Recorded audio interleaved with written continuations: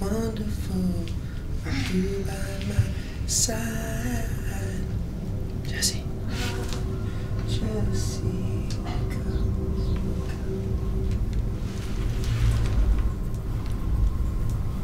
Oh my God. Jessie, will you go out with me? What are my options? Saying yes or a painful death. I'll take the date. I asked for a quaint corner booth. Little bubbly for you. You'll notice that I tested my culinary artistry on some heart-shaped mashed potatoes.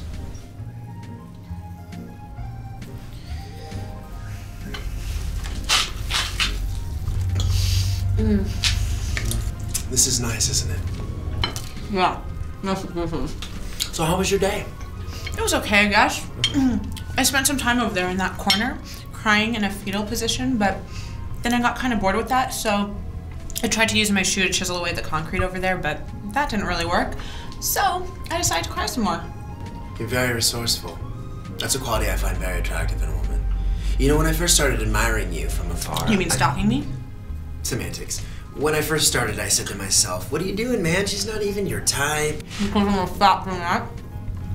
Stop the self-esteem train off in reality for a second, okay? You are not fat. Yes, you are brunette, but you're also not some stupid, stuck-up frickin' bitch named Tiffany or Amber or Alicia or Becca. I usually go for those types. The relationships kind of suck, but the breakups aren't so bad.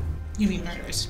Again, semantics. Look, you seem like a great girl, someone who would be fun to hang out with. Thanks.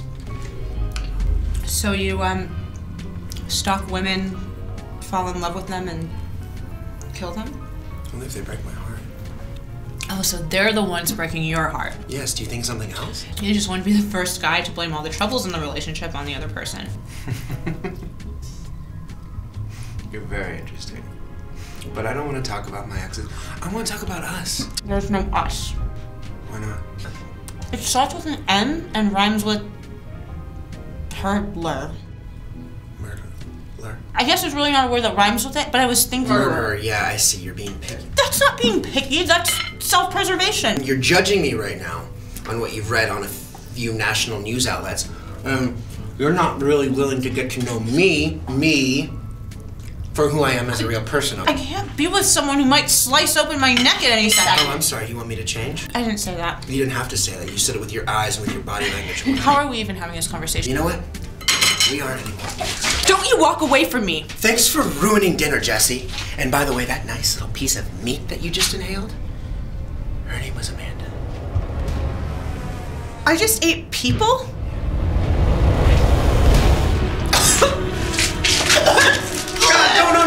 No, don't. Fuck, don't throw up, okay? Listen, it's not Amanda. It's not Amanda. It's just a cow. It's just beef, all right?